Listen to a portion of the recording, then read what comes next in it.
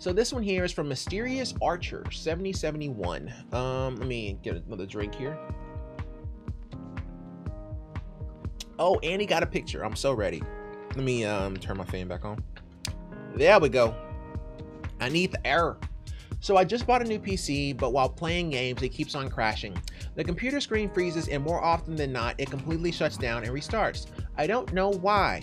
The only hunch I've seen is the temperatures I can see while using a hardware monitor, AUX10 and TM pin, is around 100 to 120 degrees Celsius. Oh my God.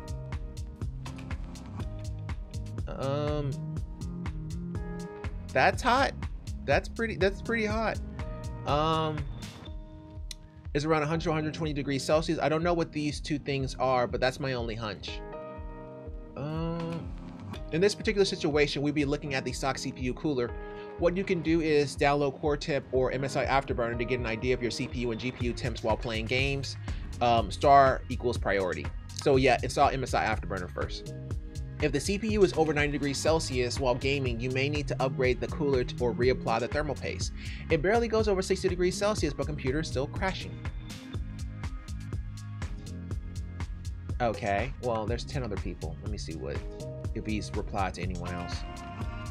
When I run OCCT, it shows errors like the CPU -1 found on physical core. That's not good. Yeah, CPU fault. Yeah, I'm glad we actually did that this time. So this is Mysterious Archer, right? It's not the previous cable management. The PSU is not modular. The cables seem to be screwed or twisted. My exhaust is barely warm. I really got no clue now. It barely goes over 60 degrees. I saw your post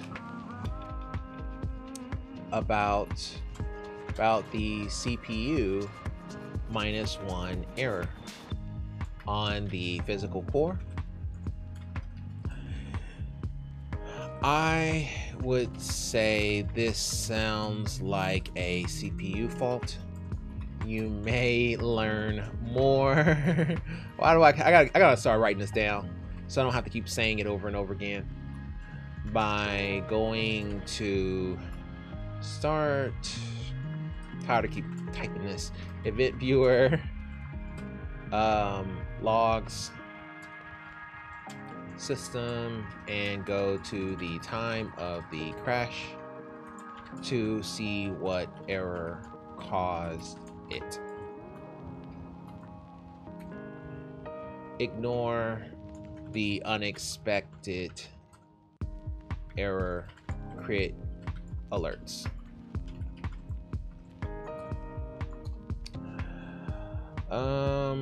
CPU -1 error.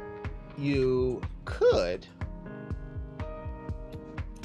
if you are outside of the RMA window, disable some of the CPU cores to see if that fixes the issue,